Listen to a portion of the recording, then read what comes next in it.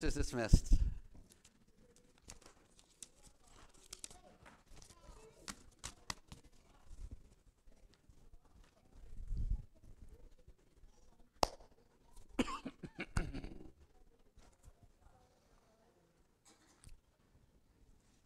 Well, I just want to thank you for allowing me to be your pastor.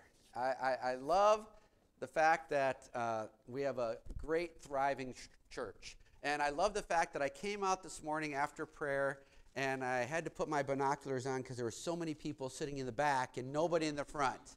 It was awesome. It was like, whoa, where's everybody? The missions conference. It just took a lot of people out, because it was so much every day. 4 days at church, oh no, it's woo.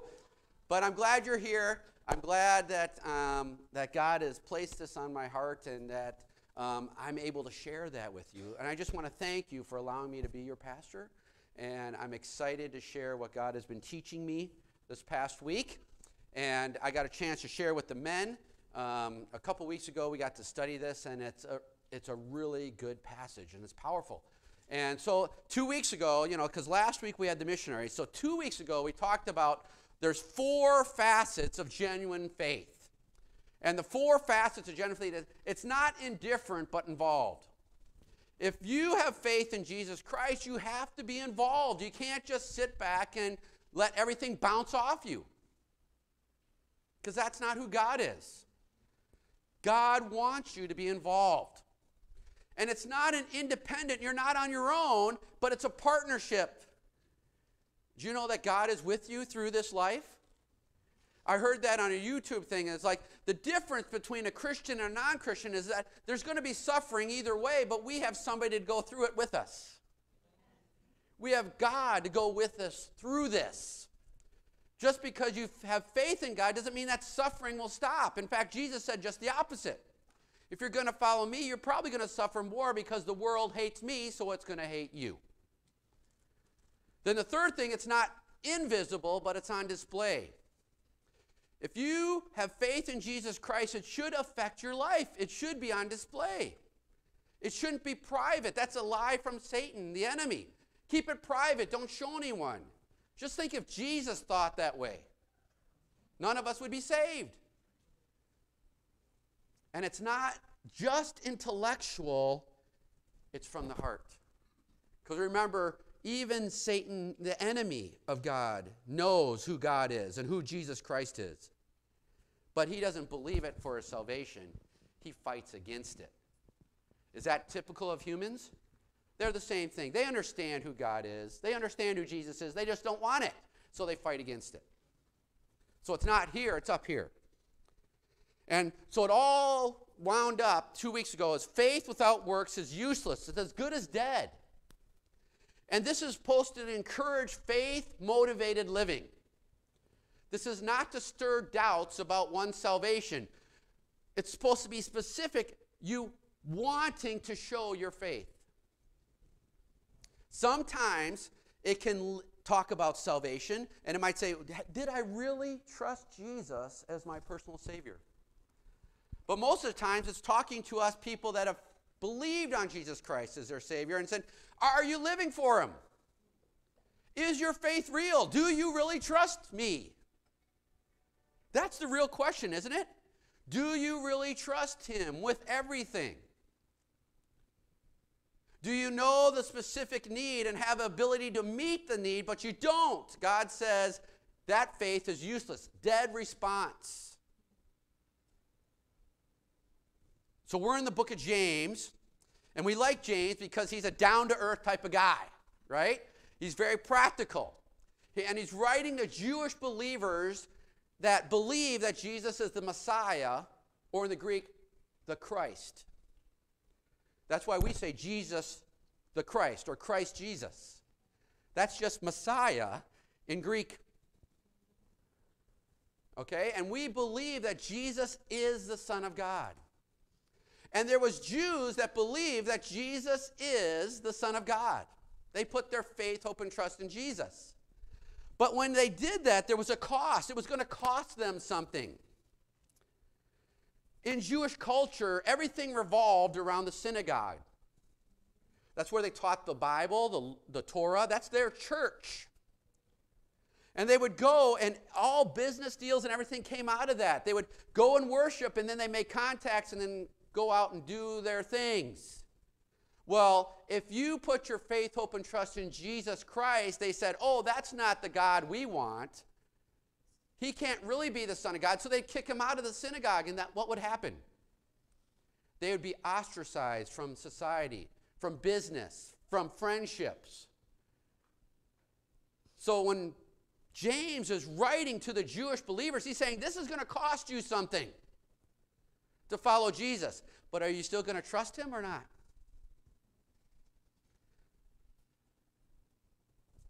Keeping your faith private is a lie from the enemy. You can't do that. You have to display it. And to realize that, you have to understand this might cost you something in this world. But you're going to gain something in the future.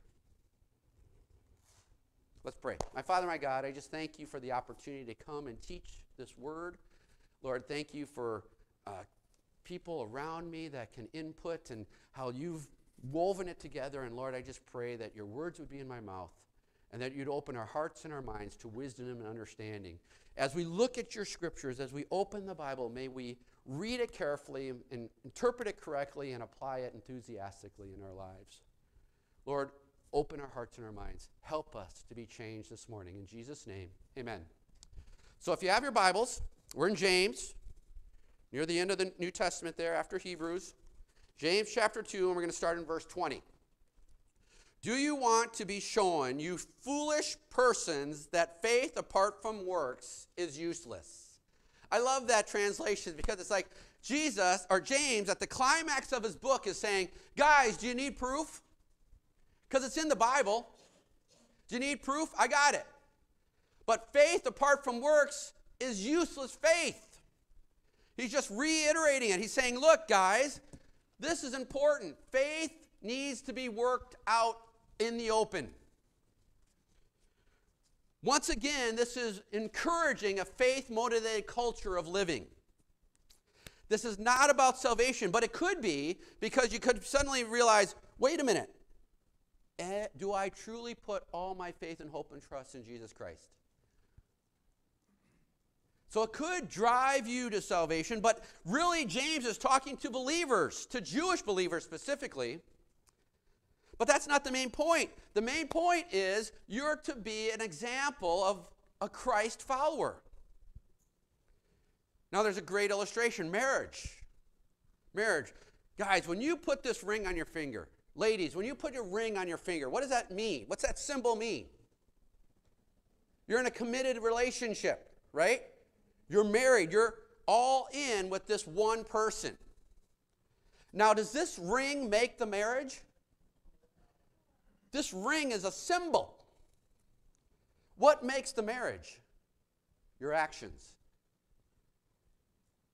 There's more to being married than just putting a ring on the finger and saying, I do, or I will.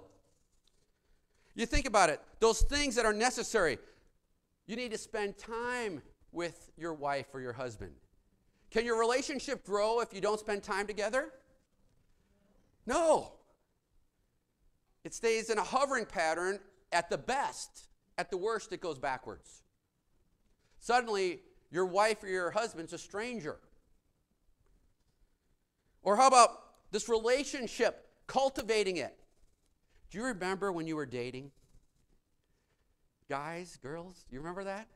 You'd go out, you can't wait, you get all dressed up, you get the money out to go somewhere, go to a movie, eat, go out to eat. You just couldn't wait to spend time with that person, right?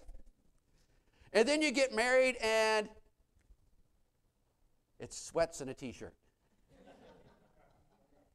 And you're like, hey, let's dust off our nice clothes and go out on a date. And your spouse is probably saying, a date? What's that? I haven't had one of those since we were dating. Or how about just spending time together in love? Just saying, I love this person. When you look at your wife, when you look at your husband, you're like, I love this person. When people look at your interaction, do they say, wow, those people are in love? They love each other. They don't need a ring because you can tell by their actions they're married. They're committed. So this ring may be an advertisement to show everyone, hey, I'm spoken for, but it's your actions that really dictate whether you're spoken for or not. Look, faith is internal, but then it manifests itself externally. And that's why when you don't see it outward, you wonder, do they truly love Jesus or not? What's going on? So faith would be the root in your life, and your work would be the fruit of your life. So you have a fruit tree, and what if it doesn't produce fruit? What do you think about that tree? It's worthless. Yeah, there's the garden over there. Cut it down. I don't have any time to waste with that. Thank the Lord that he's patient with us, right? But if this is not producing fruit, you're like, why waste the time? God works in here. God works through me. And it is God's work in me. All of this, you know what they call this? Worship. Worship. Worship is just not singing. And some of you are like, thank the Lord, because if they heard me sing, it would be rotten fruit. Worship is just not singing. It's the whole aspects of your life. God works for us through the death, burial, and resurrection of Jesus Christ. Remember, it's not how bad we are, it's how good Jesus is. And God, Jesus, died on the cross for us.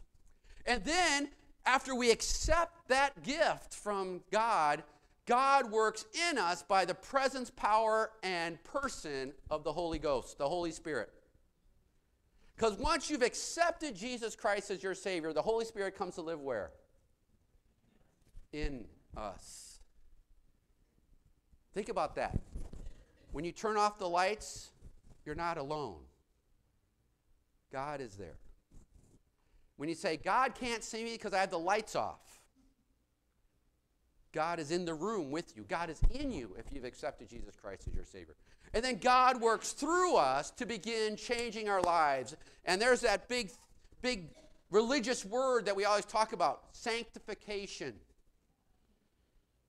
God starts working in you to training your mind, training your actions to react like Jesus acts and reacted. Because that's what we want. Because our reactions are always great? No. Our reactions normally are gross. But God starts working through it, and that's fruit. This life, in this life that we live, the things we do, that's called works. How we react, how we interact, our relationships, what we're doing. God is working through us, and all through those things, it's worship to him. It's not just trying to, hey, look at me, look at me. What you're doing is worshiping God in what you do. Your fruit. It can also be called worship. Now, I want to say this. This is not perfection, okay? This is called progress. When you get saved, are you perfect? Not in our actions, but standing before God, we're perfect. We're that other religious word, justified, justification. Just as if we've never sinned. Because Jesus took the punishment, the payment. So all that that's debt, that's gone. And so God the Father sees us through his Son as pure and righteous.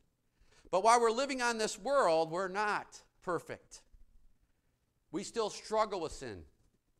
There's combating. And we have different groups that help us to get tools to fight those desires to go contrary to God. So the question is, what's happening in your life right now? Are you running? You hiding? You're staying away from God? Keeping it private? Or are you progressing? Are you striving? Are you battling? What do you mean by that? Well, here, do you hate sin? Do you love Jesus? Do you want to learn what God says in His Word, in this book? Do you get in the book? Do you want to meet God's people? Are you learning how to worship God in song and in action and in deed and in thought? Are you learning to be generous towards others? Here's a great question I came across. If you never met Jesus, what in your life would be different? Hopefully it's a lot. But if you say, well, God never really did much, it's not really important, well then what's the difference of believing in Him and not believing in Him? God has work for you to do. Do you know that? Do you guys know that? Faith is what you believe, and then it shows up in how you behave. Ephesians 2:10, this is Teresa and my favorite verse, our life verse. We had this for missionaries all the time. For we are God's masterpiece. He has created us anew in Christ Jesus, so we can do the good things He has planned for us long ago. God has a plan set from the foundation of the world about your life today. Think about that. He made all the stars and everything, and He has a plan for your life. Now here's the question. Does God need your work? No, He doesn't need your work, but He chooses to use you. God doesn't need your work, but your neighbor does. The people around you. You are God's example here on earth for others. What kind of example are you? Are you a good example or are you a bad example? So look, just don't hear the word. You need to do what it says. Don't just have faith. You have to have obedience in the works that God has given you to do. If God's telling you to do something, you need to do it. Has God ever told you something and then you didn't do it? Or how about God's told you to do something and you said, all right, and you do it with this, okay, just take it. I've done that. And then I have to repent and I'm like, oh. And then if God the Father has called you, is He going to provide for you? Is He going to catch you? Is He going to save you? If God's called you to do something, is He going to equip you to do it? Or is He just, oh, you're going to fail. Do this and watch you fail. Ah, that's what I want to do. Is that God's character? No. Absolutely not. God equips you. Faith is not something that we work up. Faith is something that God works in. God gives us faith to have faith. And that's kind of hard to understand. Like, what are you talking about? How does that work? Well, apart from God, we would reject God. We would reject Him. Because what's our natural tendency? Oh, I can do it. If you doubt me, look at the world. The world says, I can get to heaven. I can do it on my own. I'm better than that person. We need to have a humbleness, a helplessness, a need for God, a realization that we will not measure up. For we all fall short of God's glory. All of us. Well, some are better than others. It doesn't matter. They still fall short. Way short. Not even close. Faith is something we work out with the Holy Spirit. Do you understand that? Faith is something we work out with the Holy Spirit.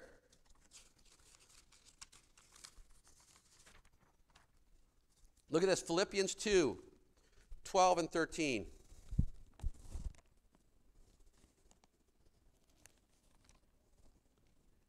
I always wondered about this verse. Look at this verse. Dear friends, you always followed my instructions when I was with you, and now that I'm away, it is even more important. Work hard to show the results of your salvation, obeying God with deep reverence and fear. For God is working in you, giving you the desire and the power to do what pleases Him. This is one of those verses where it says, work out your faith with fear and trembling. Another translation says, faith is something we demonstrate that demonstrates itself in works. So the question is, are you working your faith out in front of others? Or are you holding it close? When a husband loves his wife and a wife loves her husband, you can see it, can't you? You see it. You say, that is awesome. When someone loves and trusts God, can you see that? You see it. You say, what is going on? How can you be happy in a situation like this? How can you do this? Well, James gives us examples, which is awesome. So James 2, verse 21. Was not Abraham our father justified by works when he offered up his son Isaac on the altar? You see that faith was active along with his works, and faith was completed by his works. And so it happened, just as the scripture says. Abraham believed God, and God counted him as righteous because of his faith. He was even called the friend of God. Now look, this is a great example. Abraham, the founding father of the Israel nation. God calls him up. And let me give you some history. Here's Abraham. He's living in his country, just hanging out, just having a good time, has a beautiful wife, but doesn't have any kids. And God appears to him, talks to him, and says, look, Abraham, I want you to leave this country, leave your family, and go to a land where I'm going to show you, and I'm going to give it to you. Guess what age that was? 75. And he said, don't worry, I'm going to be with you, and you're going to be a great nation. Well, Abraham goes.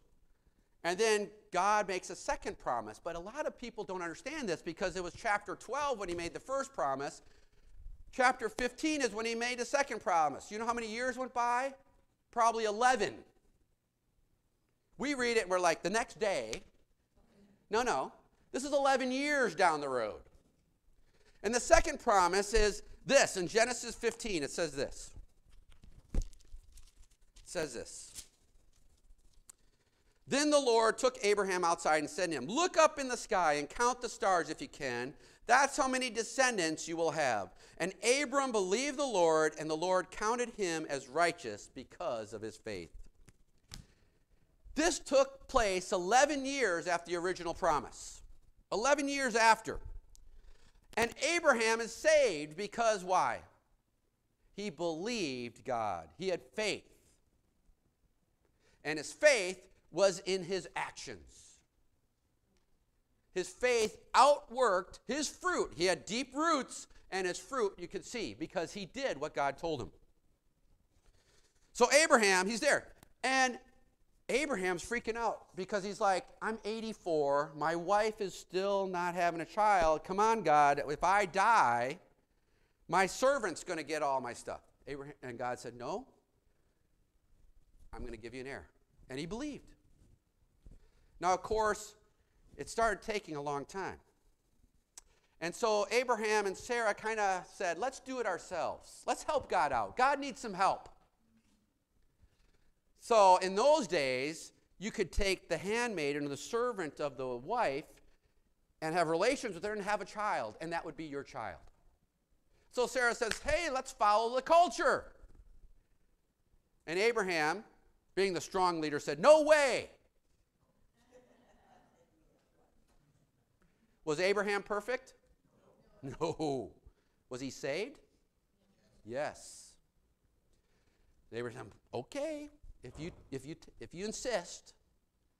So he has a child with the slave, and a while later, when he's 99 years old, once again the Lord appears to him and says, Abraham, I'm going to give you a child. And he says, I know you gave me a child. His name's Ishmael. And God says, no, I'm going to give you a baby through Sarah. Now, the ridiculousness of it is because she's 89, and she's like, yeah, right. First of all, I don't know if I want a child at 89. Second of all, there's no way. And she kind of laughs. And Abraham believed God. He loved his son Ishmael, but he believed God. And so when Abraham turns 100, guess what happens? He has a son from Sarah, Isaac. And that's, you think Abraham's excited? You think Sarah's excited? Yes. Now, is Abraham saved? He's saved. He believed. God gave the promise. Well, we don't know exactly, but let's say 15 years. It may be more, maybe a little less, but it was old enough where Isaac is a teenager. He's strapping. And once again, God appears to Abraham and says, Abraham, isn't it great that you have a son? He said, yeah, you're awesome, God. Well, you know what? I want you to do something for me. Take your one and only son that you got from Sarah, take him over to a mountain that I'm going to show you, and sacrifice him to me. How many people's faith just stopped? You know what Abraham did? Okay, God, I've trusted you this far. I'm all in. So he takes his son to go sacrifice him. And they go away with servants. And they go, and then he sees a spot, which, by the way, tradition says it's where Jerusalem is. And they believe that's where Jesus was sacrificed on. There's no hard proof to that, but it's near it. And so Abraham takes his son, keeps the servants back. They take the wood, they take the fire, and they head on up. And they're going up, and Isaac's walking along, and Isaac puts two and two together. He goes, Abraham, Dad, we have a problem here. We're going up this mountain to sacrifice something. We got the wood, we got the fire, we got the knife. Where's the ram, the lamb? You know what Abraham said to his son? The Lord will provide. Is that faith? Isaac goes, oh, okay. They go up there, build an altar, put the wood on, and can you imagine what's happening right now? Abraham takes his son Isaac, ties him up, and puts him on the altar. What do you think Isaac's thinking right at the moment? But do you think Abraham kept secret that Isaac was the promise from God? No. Come on. He's a miracle baby. He was born when he was 100 and his mom was 90. Wouldn't you have questions? And Abraham takes up the knife to kill his son. And God says, stop. Don't lay a hand on your son. Because I now know that you love me more than anything. And over in the thicket, caught by the horns so that it wouldn't be blemished, was a ram. Did God provide? Abraham, was he saved? Was his works demonstrating that he was saved? How many of us, our works would have ended when God said, sacrifice your son to me? Be honest. Do we trust our kids to God or not? Do we trust our spouse to God or not? Everything's okay except when you do this. Wow, right? But it's important to understand, was Abraham perfect? No way. He needed God's grace and favor and mercy. Guess what, people? You need God's grace, favor, and mercy.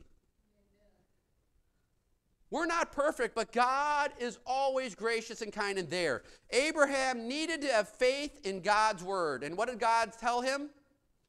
This is the son of the promise, and I'm going to make him a great nation. And Abraham thought he was going to have to kill his son. But you know what else he thought? That God had the power to raise him from the dead. Is that faith? We need to have faith in God's word. What does God's word tell us? That Jesus, that God is with us constantly. That he has a plan. Do we have to understand that plan? Do you think Abraham was like, okay, when he's 15, God's going to ask me to kill him, and that'll be good, and I'll pass it? Because you think that was on Abraham's radar? Listen, there's only one way to God, and that's what God's word says. That's through Jesus Christ and his sacrifice on the cross. Do you believe it or not? And that's the thing about God. He gives you the choice. He doesn't make you come to him. He gives you the choice. So you're saved by grace, not by works, but you're saved in faith, and that faith should have fruit. If you don't have fruit, you wonder, did you truly get saved? But here's the thing, it doesn't matter how bad you are, you can have faith in God and what he did on the cross, and you will be saved. Isn't that exciting? Doesn't matter how bad you are, it's a matter how good he is. Verse 24. Excuse me. So you see, we are shown to be right with God by what we do, not by faith alone. Your faith cannot be private. Everybody hear that? Did we shut down? Yeah? Okay. So there you go, guys. You're just going to have to go with me. All right. I'm sorry, but the truth is your faith cannot be private. It can't. You need to demonstrate your faith to everyone. The world says, hide it. God says, show it. Abraham believed and had faith, and it changed his behavior. Does your faith change your behavior? It should. Think about, I used this illustration before about the missionary and the Muslim. And the Muslim comes to the missionary and says, you said, if I declare that Jesus Christ is the Son of God, I'll be saved. And the missionary, that's absolutely true. You believe that Jesus is the Son of God and that he's alive today, you will be saved. I declare that Jesus is the Son of God. I'm saved. Woohoo! And the missionary says, yes, that's awesome. Now let's go tell your neighbors. And he said, no, I don't want to do that. Does he have true faith?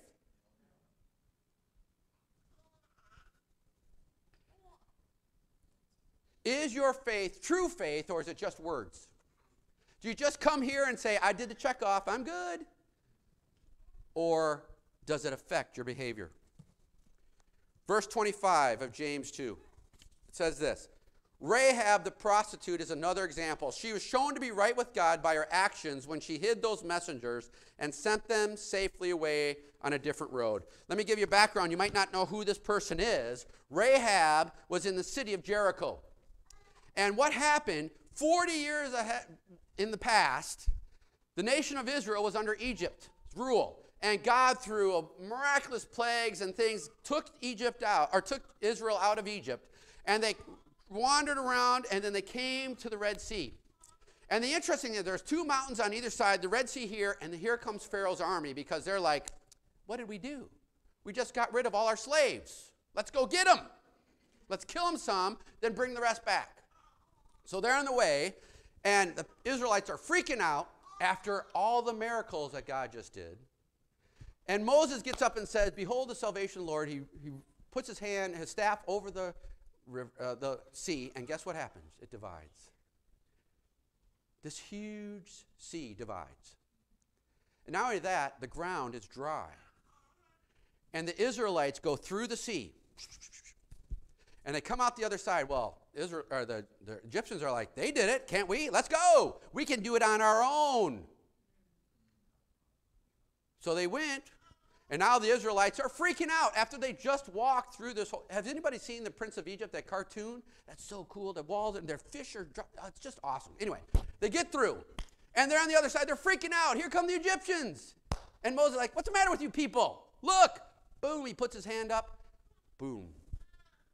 The river, the water comes back and kills all the Egyptians. And so they're celebrating. Woohoo! And so Moses, they go get the 10 Commandments and the rest of the laws on this Mount Sinai. Then they go over to the Promised Land. They're about to enter the Promised Land, and the people are freaking out. Oh, there's giants. We can't do it. Our God's not strong enough. Two of the guys were like, are you crazy? Do you remember what just happened? We can do it. Everybody else, no, let's follow these other 10 guys. And so God says, well, you don't have faith in me? Guess what? You can't go in. But your children can. So you're going to wander around for 40 years in the desert. Do you realize in that 40 years, God provided manna for everybody? Daily, except the Sabbath day. There was a rock that followed them around, gushing out water for over 1 million people. That's pretty cool. Their sandals never wore out. They had the same pair of shoes for 40 years. That's pretty cool. That doesn't happen today in our day, does it? Anyway, so they get all done. They come back over, and they come to the Jordan River. And Moses, for a bunch of reasons, can't go with them. So he dies up on the mountain. And Joshua, one of the spies that said, we can do this, is going to lead the crew. And they come to the Jordan River, and it's flooded. It's springtime, and it's overflooded. And so what happens? God does another thing. The Ark of the Covenant comes out, and they touch the edge of the bank of the water, and the waters divide. And they walk across on dry ground. Is there a theme here? So they come across, and now they're on the right side of the water, and there's Jericho. Jericho was known for its walls. But guess what the people inside of Jericho heard? About Egypt, how they were decimated, about waters being divided, how the Jews wandered around for 40 years and made it out of the desert, thriving. Go into the desert and run around. You'll make it 10 days maybe, without the help. And so they're there, and this is what Rahab says in Joshua. In Joshua 2, he's talking to the spies and says this, no wonder, Joshua 2:11, it says, no wonder our hearts have melted in fear. No one has the courage to fight after hearing such things, for the Lord your God is the supreme God of the heavens above and the earth below. Does that sound like a declaring that God is the one and true God? Rahab is freaking out. Rahab is like, are you kidding me? You guys are going to destroy us. And what happened is Joshua sent 2 spies in instead of 12, because the last time that didn't turn out too well. So he sent in 2 spies, and 2 spies were scoping out. The king got heard about it, and they hid in an inn or a prostitute's house. And the prostitute Rahab heard about him, and she hid them from the king's men while they were looking for him. I want to ask you, was that the easier path for Rahab? What would have happened to Rahab if he said, oh, here they are? What would have happened? You're a hero. You've got it. Now we can hold them as hostages. Now we can do things. But Rahab, instead of choosing this temporary woohoo, she said, no, I'm going to follow God. And I want to join God's people. So Rahab chose God over temporary rewards. And the story happens. If you want to learn about it, you have to read Joshua. Get in the book. There you go. And the cool thing about Rahab, do you realize that Rahab is in the genealogical lineage of Jesus Christ? That's cool. So verse 26 of James chapter 2. And it says this. Just as the body is dead without breath, so also faith is dead without good works. James restates that your faith cannot be private. Live for Jesus. After all, Jesus gave everything he had for you.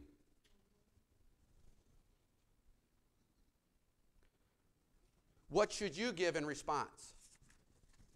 I mean, he gave you everything. What should you give? Is that biblical? Guess what? I have a verse. Romans. Anybody know what's happening in Romans? You know what chapter I'm going to? 12. Verses 1 and 2. Here it goes. And so, dear brothers and sisters, I plead with you to give your bodies to God because of all he has done for you. Let them be a living and holy sacrifice, the kind he will find acceptable. This is truly the way to worship him. Don't copy the behavior and customs of this world, but let God transform you into a new person by changing the way you think. Then you will learn to know God's will for you, which is good and pleasing and perfect. This is what God wants from us. Total trust.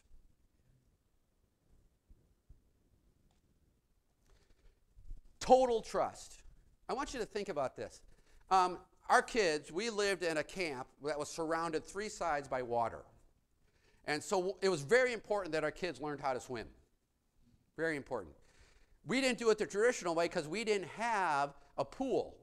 Because a lot of times, this is how I learned, as a dad, you're sitting in the pool and you say, okay, son, jump to me. Right? And you're standing there on the side on dry, firm ground, and your dad is down there in the water saying, I got you. I don't know if you can relate to this, but then what do? You jump. And who catches you? Your dad. And you're safe. You feel secure. You're there. You jumped in, and you're in a pool that could kill you, but you're surrounded by what your Father has for you, his arms. My question to you, God is sitting in the pool saying, okay, jump. Trust me. And a lot of us look at what's around and say, that's scary. Now, I remember at the side of the pool, that's scary. But why did I jump? Because I trusted my dad. The question is, are you willing to trust your God and Father? Because he's saying, jump, I got you. Now, I will say this. When I jumped in, did water get splashed on me? Yep. In fact, I kind of think I went, because water went in my face. Does that mean that when God is saying, trust me, that we won't get water in our face? We might. But who has us? God can change your life. He can save your soul, alter your destiny, and rewire your story of your life. Rewrite that story of your life. Isn't that a great place to be in? So in conclusion, we talked about, there's 13 big tests in James, and we just covered the 5th one. So there's 4 of them at first. The first one is a test of perseverance and suffering. The second one is a test of blame and temptation. The third one is the test of information. The fourth one is the test of pure love. And the last one, this one, is the test of good works. Good works. What are you going to do with this challenge? God is saying, trust me with your life. Trust me, I've got you. So the question is, are you living for yourself or are you living for God? And I don't care how old you are, young or old. If you're here, God has a plan for you. You're not done. You're done when you see Christ face to face. And even then, you might have more stuff to do in heaven. I don't know. But it's going to be awesome. So the question that I have for you, the challenge I have for you, are you going to jump into God's arms? Or are you going to stay on the side of the pool? Let's pray. My Father, my God, I thank you for this lesson. I thank you how it challenged me. I thank you how I'm excited and that I want to serve you and that I want to please you. I want to give my whole life to you.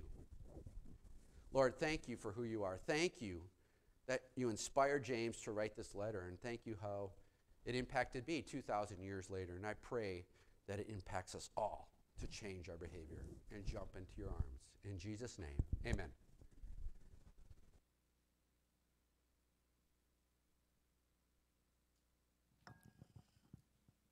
Thank you, Pastor John, for sharing that this morning.